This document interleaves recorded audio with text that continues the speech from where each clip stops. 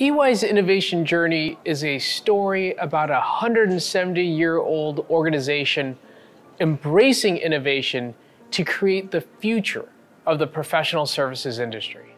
As EY's Global Chief Innovation Officer, the question at the top of my mind every day is, what are the innovations that can create the most value for our organization, our clients, and society overall?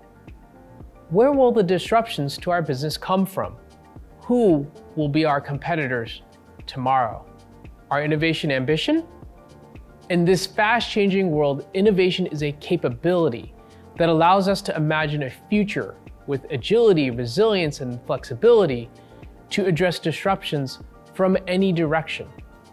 Artificial intelligence is a technology that taps human creativity, ingenuity, and problem solving to create enormous value for businesses and society.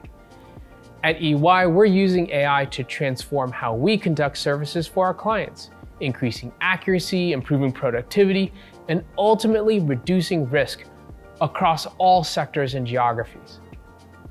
That enables our clients to better serve their customers, manage risk, and increase their business resilience. Our next wave innovation strategy enables us to develop advanced technology solutions that create new revenue streams and drive massive efficiencies. Together, these will help us close the $6 billion overall organization-wide growth gap to our fiscal year 25 ambition, giving our organization the resilience it needs in the face of fierce competition.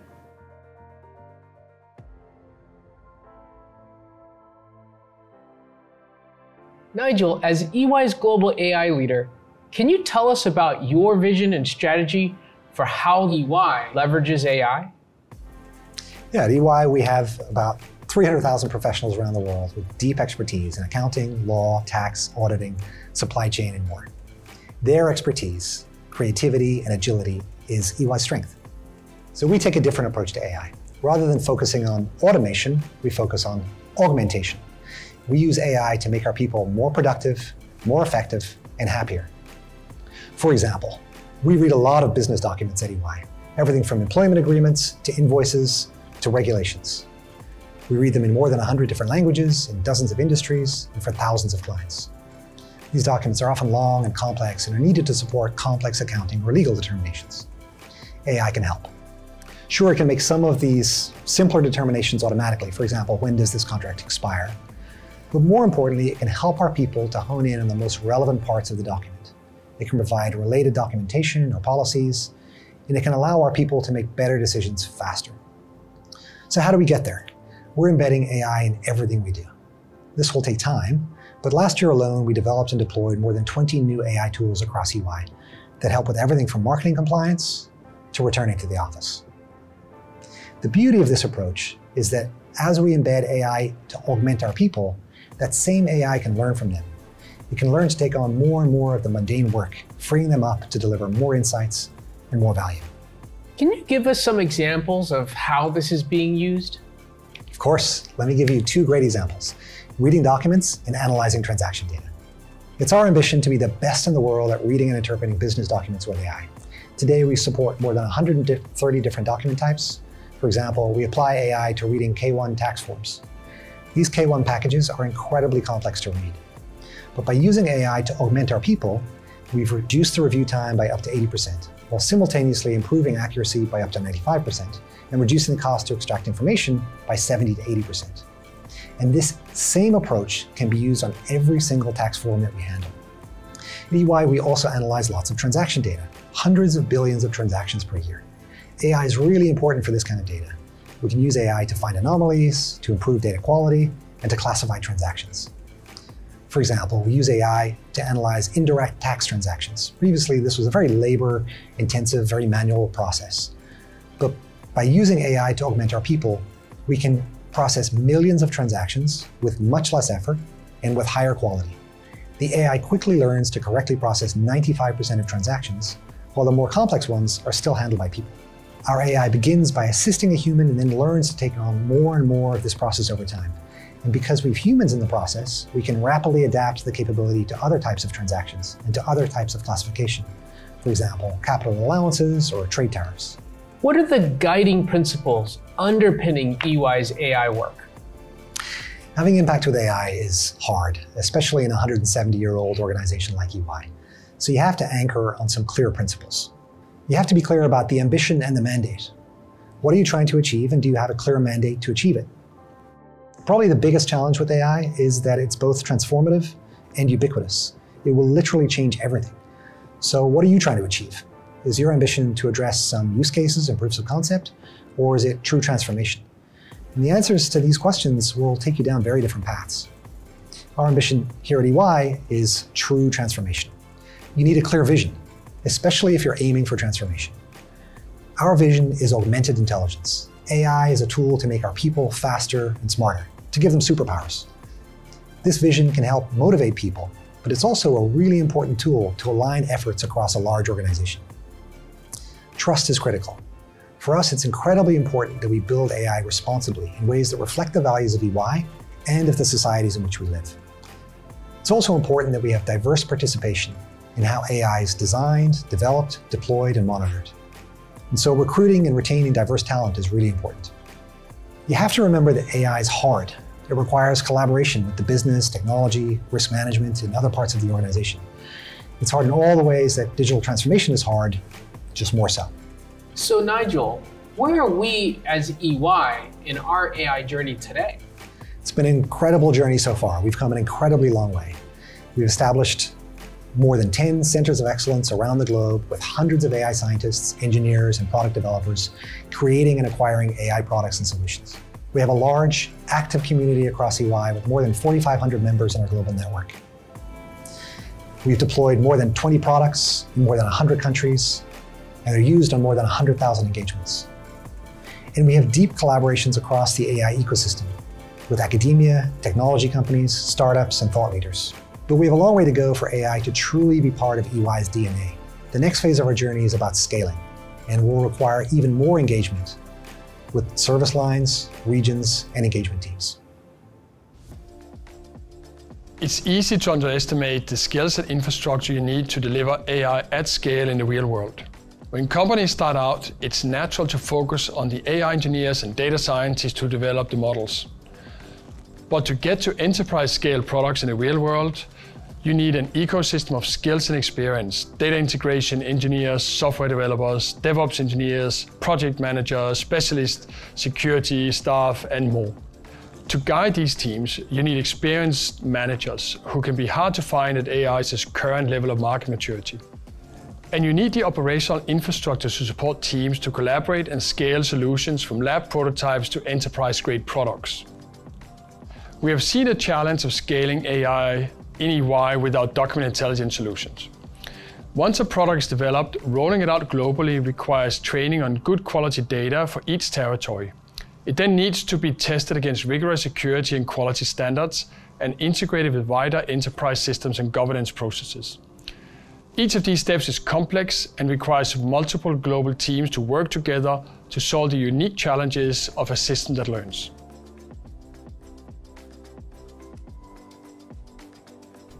Data is the fuel that powers AI, so getting data right is crucial to realizing the benefits of AI. In our experience, it's a challenge of two parts. First, you need the right fuel, the right data, to achieve differentiation through your AI-powered business operations.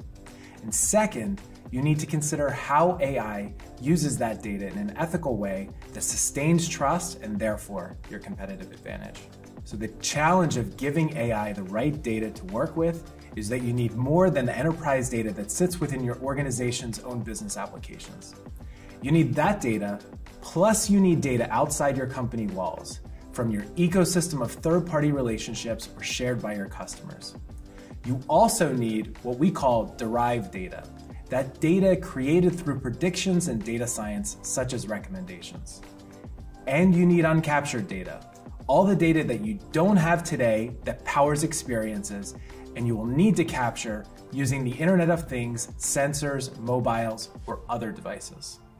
Now, to provide differentiation around your AI, you need to bring all four of these categories of data together, and that is challenging.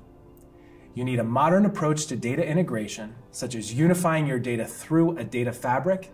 This provides trusted real-time insights that can improve your speed to market and give you the agility to react more quickly to changing requirements. You also need robust data governance that ensures quality and consistency across all of your data. Using data in an ethical way for AI means evaluating for bias and hiring a diverse team to mitigate against bias. It means upholding privacy, building privacy into AI by design. And it means being transparent with all parties about how you use their data in your AI applications. If you don't do this well, people will stop sharing their data with you. They'll stop trusting your AI and its predictions and recommendations. And if that happens, you lose the competitive advantage that led you to invest in AI in the first place.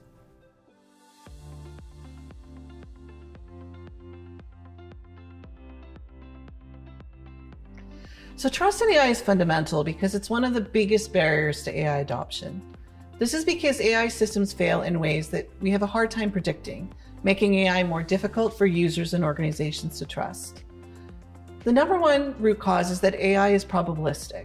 It's not rules-based like the computer systems we're used to.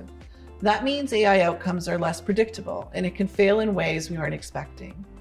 Addressing trust is important because of a lack of trust may limit the cool opportunities for AI to transform our lives. AI is already showing its potential to transform so many areas, from access to education, healthcare, and finance. It can also create huge competitive advantage as enterprises seek to create more personalized experiences for their customers, people, and society. To build trust in AI, we need to embed trust by design from the beginning. We need to ask smarter questions up front, such as what could be the unintended consequences of our AI system? Where could it go wrong? How might stakeholders be affected? We need to ask questions not just about performance, but also about social and ethical considerations. To answer these questions well, we need a broader, more diverse set of people at the design table, defining the problems we want to solve as a society and thinking about how we can solve them without creating new unintended consequences. More diversity helps us to sustain trust through new governance and controls geared to AI's dynamic learning processes and broader use cases. Governance that applies principles around bias and fairness, resiliency and explainability, transparency and performance, as we design, build, and use AI solutions. To help organizations build and sustain trust in AI, we have developed our EY Trust AI framework. It's a framework that enables organizations to adapt their existing governance and control frameworks for the different risks of AI technologies. For example, our framework is designed to recognize the iterative nature of AI models and the need for broader post-production monitoring of AI systems. It also helps organizations bring more diverse perspectives into the design stage by requiring input from different disciplines early on.